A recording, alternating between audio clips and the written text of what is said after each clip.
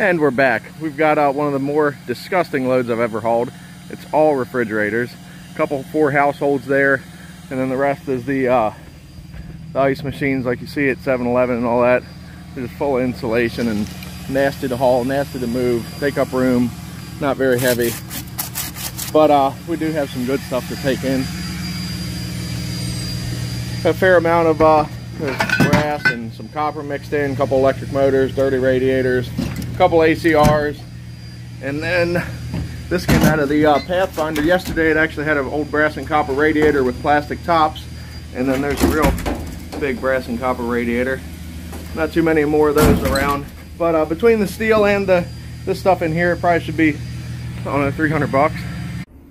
All right, so all those AC or refrigerators weighed like 2,300 pounds, running out of time, but the grand total is 444. 2 radiators brought the brass and